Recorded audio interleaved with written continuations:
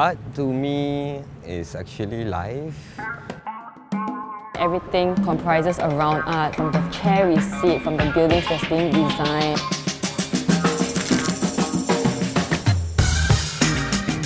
Artists are the cultural representation of like what's gonna be in the future. Like if people say like, hey, can you paint something about this area? And I'll just walk around the area, make friends with the people around the area and ask about the place, like what is it all about. They mentioned that most of the buildings here, what represents them are actually the colours and not the building itself. So that's what I try to show in my work, like an overlapping layers of like colours and like building shapes. An artist has the ability to enrich and enhance or to address issues or things that can be desensitized or neglected by the progression of society.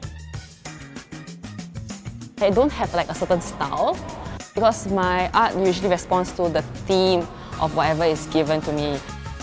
The messages I usually try to incorporate would revolve around people, stories, and a little bit about history as well, because I feel that these are things that are intangible and it can easily get lost. So I think when these information are portrayed in an art form, the larger audience will be more interested to find out more.